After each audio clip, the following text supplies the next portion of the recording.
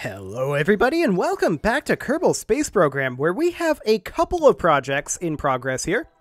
We currently have the Calatrus rescue craft working to orbit the moon. It will of course need 11 days, and we've got the France Comsat Mark I over here. This is not in fact the one we want to do, because we actually reverted back with the previous launch because I was dumb, and we didn't technically revert it because I deducted the cost. It was just a time save.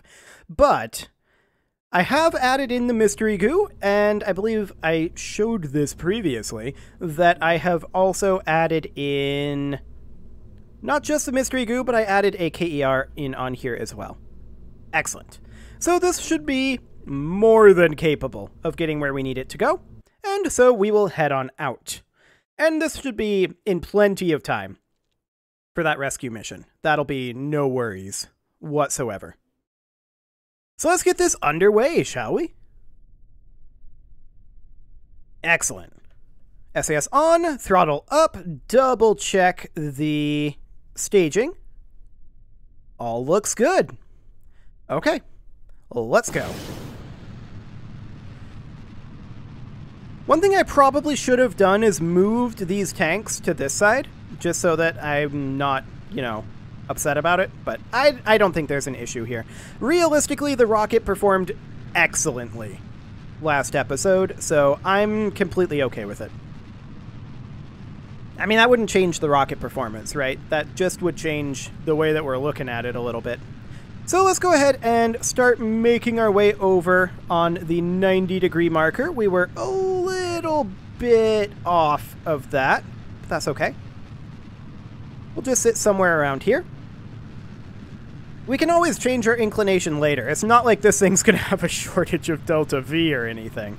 Of course, we can't lock to the prograde node, so we're going to have to do this the old-fashioned way, but that's fine. With a KER on here, that'll make things much, much easier. And we'll just position. We are having a little bit of resistance from the air here. That's fine. We'll just sit here for a moment. I want to move up on the heading a little, though. Yeah, we're definitely wanting to drag down a little bit, but that's fine. Off go our boosters. And let's just see about fixing our trajectory at this point. 33,000 apoapsis, that's fine. I'll just head over to the prograde marker. Yeah, you can see here we're definitely drifting a little bit in our roll. There's no doubt about that. But that's just because of our aerodynamics. I'm not too concerned about it. We'll be able to get that out of there, no problem. Or more specifically, we can just play around it. Excellent. So we're doing reasonably well here in terms of our ascent. And I think one of the other reasons that we're having a little bit of control authority issues here is because I believe we don't have an ASAS module, which is something we could add, but I don't really think is necessary. We'll see once we get into space, which, by the way, we're currently at an apoapsis height of about 60 kilometers. We're currently pushing over towards the horizon, of course. And we're completely fine to do so. We're getting ourselves a good amount of speed. We are going to have to dip into this stage a little bit to get into orbit, but that's fine. We have so much delta V in this.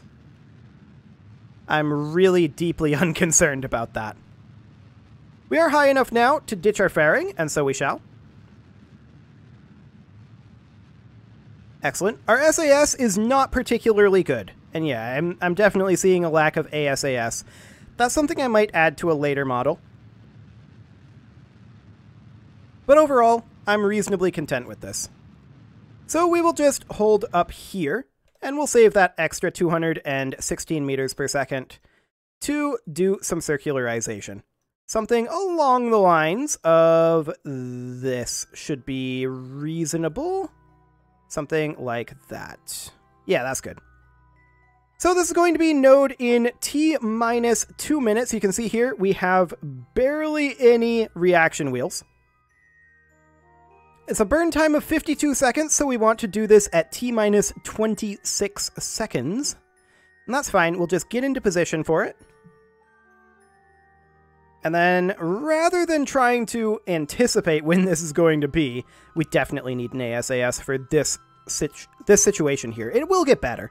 But rather than trying to anticipate when to stop this turn, instead we'll just freeze physics like so. It's a little cheesy, but it works. So we will now advance until T minus 26 seconds here. So right about now. Excellent. And we'll just try to hold this attitude as best as possible. Our unmanned situation is not necessarily the best, but now that we've ditched that first stage, this should be far more controllable. Yeah, excellent. Let's go ahead and extend our... Flight engineer, you're always over something. Let's go ahead and extend our antenna for our high gain antenna. Excellent. And we will be entering orbit momentarily. What's our inclination here? About 0.3 degrees. Good enough, honestly. More than good enough. Like, we have so much delta V in this thing, though, it's insane. There we go, entering orbital mode. And close enough. Excellent. And technically we can see this information in here now, so that's a thing that I always forget about. But we're going to head off to the moon. And we're going to, probably a little later than this is my guess. Yeah, a little later. That's fine. So which direction do we need to be going here? This way? Okay, so we're going prograde for that. That's completely fine. Let's go ahead and adjust our periapsis here to be somewhere around here. And we're going to have to change our inclination too. So that's something that we should probably do as far out as possible. I mean, it's not like we're short on TV. Let's just do it here. It'll be fine. We're not short on TV. Okay. So there we go. That is, of course, going to be in T minus 28 minutes. And let's go ahead and start our turn here. It's going to be a whole lot better once we burn out some of this fuel. We're by no means going to burn all of it, though. Okay. We'll go ahead and freeze physics there. And then we will warp to next maneuver. Excellent. This is a 1 minute 18 second burn, so we're going to want to burn this at T minus 39 seconds. Excellent. And we should have plenty of battery charge, so no concerns there. We drifted off of the node a little bit. That is completely fine. We'll adjust that. There we go. And warp towards 1 minute 39. We're still going to be a little bit off the node here. So we'll readjust probably at around 1 minute 50 or so. Yeah, that's actually fine. No worries there. And we'll burn now. The SAS module, not doing fantastic. But that is expected at this technology level with an unmanned. Wonderful. So off to the moon we go. Hop into the map mode here, and you can see our apoapsis steadily increasing. Great. About 45 seconds left in this burn, and that's not a worry. We've got so much DV here. Like, seriously, look at this.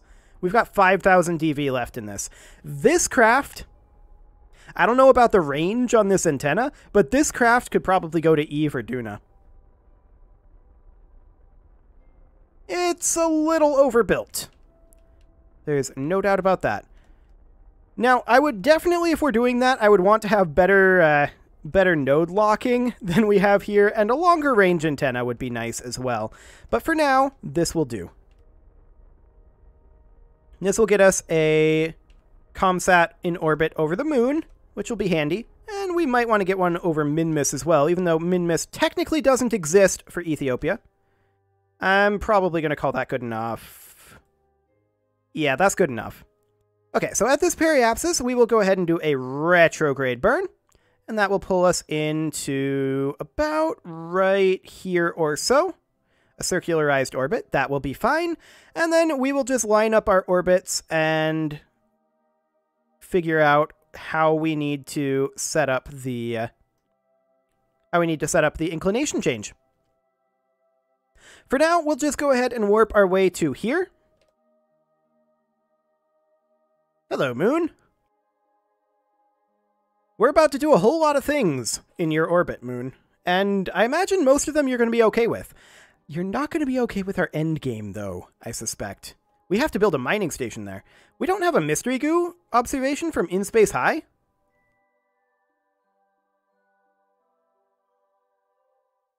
Right, we don't. Because it's all in the...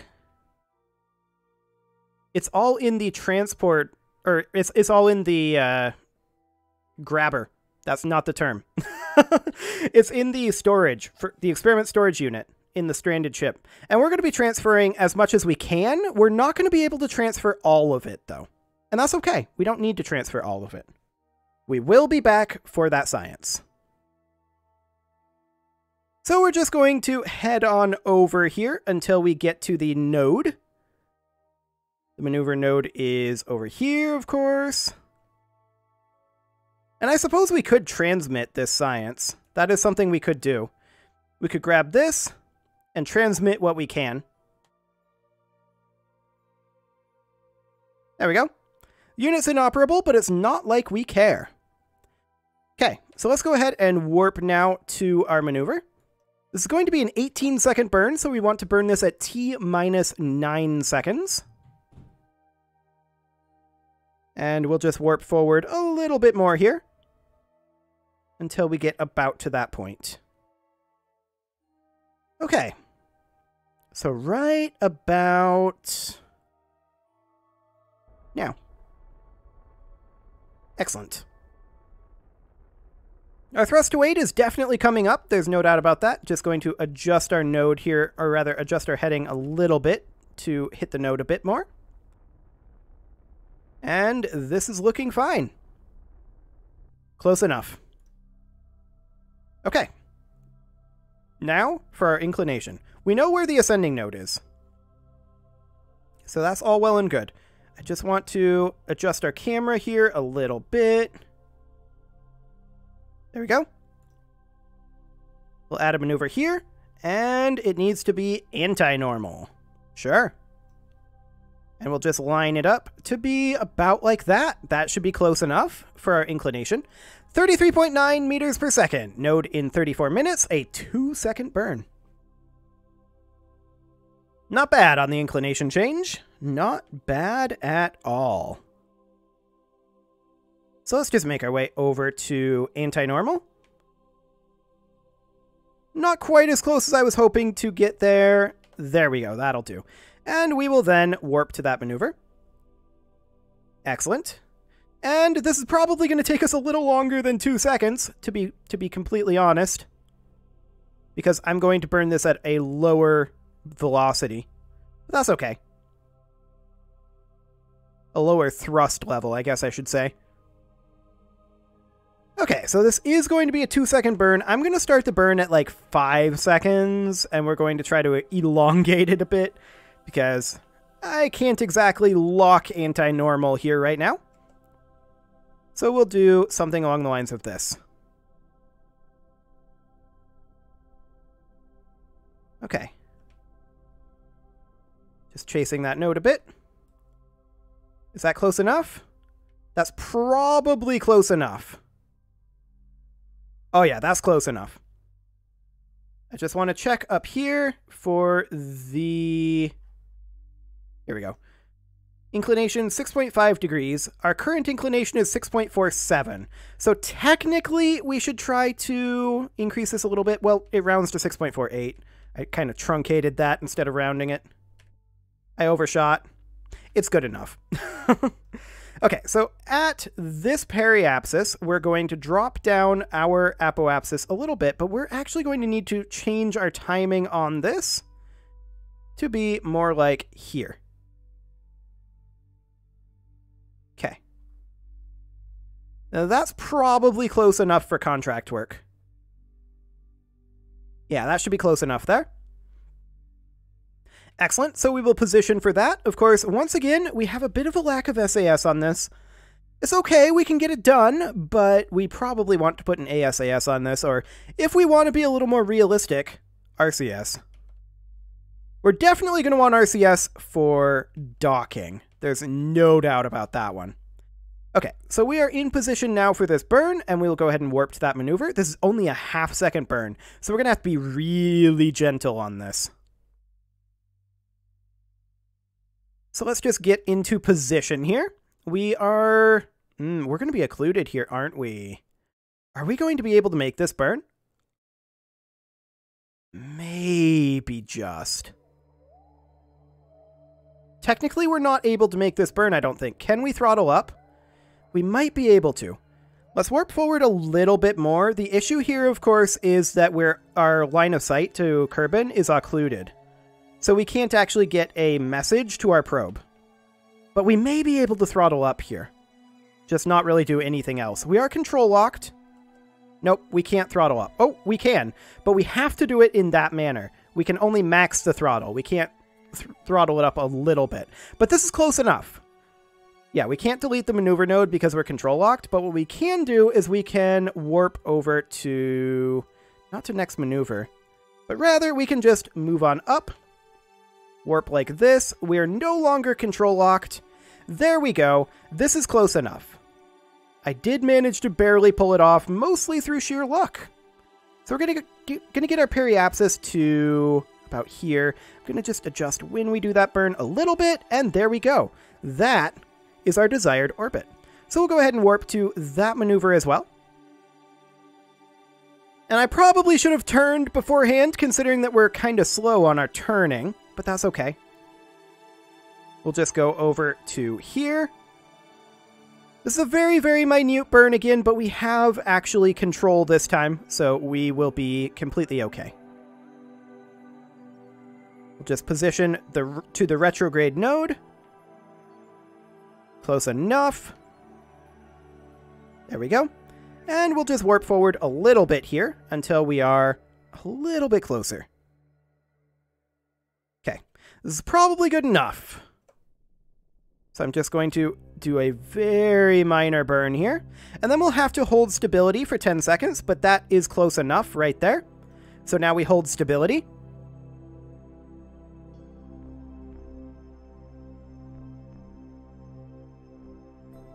And the contract is done. Fantastic. That's a lot of cash. That's a whole lot of cash. Okay, let's head on back to the Space Center.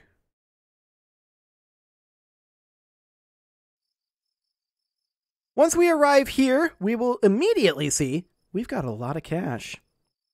And we've also got a rescue operation to pull off. So, I mean, here's the thing, right? We are currently working on this one. Sanzor can't actually EVA, which I think is a kind of bad limitation of the game. Like, tourists can't EVA. I can understand tourists not being able to perform scientific experiments and things like that, but in the context of a rescue mission, I feel like they should be able to EVA. And in all honesty, it was always probable that they would get rescued here. So actually, let's hop over to the Free India Mark 6, and I want to show you what I'm talking about here. So this is the Free India Mark 6. I burned it the wrong way, and there's no fuel left here. It was entirely my fault. We can rescue Jebediah, we can rescue Bob, we cannot rescue Sanzor because tourists may not disembark. But what if the tourist wants to go for a spacewalk? It seems like that's a service we should offer. So what I'm actually going to do is we're going to pretend that we could EVA him and rescue him. If we had docking ports on this, we could dock up and do it that way, and I would. But we don't have docking ports. That's not a technology that we have yet. So we're going to hop back to the Space Center here, and we're going to do the rescue. And we're going to have to do quite a lot of ferrying, because we have a lot of experiments. Some of those we're not going to be able to bring. We can only bring some of the experiments because I removed the experiment storage unit on the Calaturis Mark 1. And the Calaturis Mark 1 is actually... I'm leaning towards having this be our tourist craft. Because this is a pretty robust craft. It can carry up to 4 tourists and a pilot. And it's got pretty good DV. So there's that. At any rate, we need to get this rendezvous. We've got 868 meters per second with which to do this, and we can just go ahead and warp around this a few times because we know that we need to warp for a few days. So that's okay. We'll just keep on doing warp here for now, just so that I don't accidentally overshoot. Each of these is about 2 days, and that is completely okay. So we have about 3 days left. And we will warp to here. This is our final orbit before... these are technically, I believe, called a phasing orbit. So that's our final phasing orbit there. And then I believe this is a retrograde burn. Yeah, this is a retrograde burn. Now, we do have our descending node that we need to worry about. We're on a slightly different inclination, but I'm not actually going to be too concerned about that. We're going to go ahead and warp to this maneuver. This is a very tiny burn. This is a very tiny burn. 6.6 meters per second. So let's just go ahead and warp forward a little bit here to something around 10 seconds away. Excellent. And we don't have to get this exact number here. It's fine. But we're just going to burn this right on down to be that. Okay. So we can now see that our intersect is going to be in about T-minus 5 hours, 10 minutes, and 23 seconds. And our relative speed is going to be only 31.4 meters per second. That is really not bad. So what we're going to do is we're going to go into target mode. And we're going to go onto target retrograde. So that's great. And then we're going to advance to around here. Are we close enough to see the target yet? Not yet, but we will be pretty soon. So you can see our target velocity is currently changing. And you can see that we are rendezvousing. I'm going to go ahead and warp to here, though, and bring us in a little bit closer. We are only... actually can't see it from here. We're only about 50 kilometers away right now. In fact, we can see right here. That's the Free India Mark 6. We're only about 25 kilometers away. What is our closest separation? 2.2 kilometers. So I'm going to go ahead and continue to warp forward here a little bit, and we're going to start our velocity match probably somewhere around 3 kilometers. We don't have to be super close for this. 7, 6, 5, just dropping down our speed a bit. 4. Okay, that's 3 kilometers there. So we're going to go ahead and change our relative velocity here. Now, notice I'm not burning this very hard at all. There's a reason for that. I want us to get a little bit closer here. I'm going to turn that up maybe a little bit. Yeah, this is close enough, though. Okay. Slow it down a bit, and there. We are now perfectly stationary in relation to the Free India Mark 6 in a perfectly synchronous orbit, and we are about 2 kilometers away. Now we're still drifting a little bit closer, but that's fine. Let's go ahead and point to target. Now, this is something that Valentina doesn't know how to do. Luckily, I do. This is the target marker right here. And we're going to go ahead and burn towards the target a little bit here. Let's move up to around 10 meters per second. Actually, 10 is maybe a little much. Let's just sit at around 5 meters per second. This will be fine. And then we'll hop over into retrograde. And you can see here that our intersect has now moved to over here, and we will only be 0.1 kilometers apart at that point. So that is great. We're going to go ahead and time warp until we are a little bit closer here. 1.876543 perfect. Pretty soon we're going to want to arrest our momentum again and match momentums or match velocities again. We're going to be about 100 meters apart at our closest approach, apparently. So that's fine. We will just go ahead and get a little closer here. And then we will kill this velocity right about now. I'm going to do it, but not very quickly.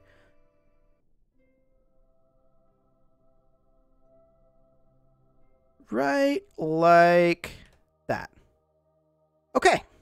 And with that, it is time to put a cut in here. So I'm going to go ahead and do that, and next episode, we're going to rescue these guys and come on home. You can leave your offerings to the engagement gods in the form of likes, comments, subscribes, and bell ringings, and I will see you all next time.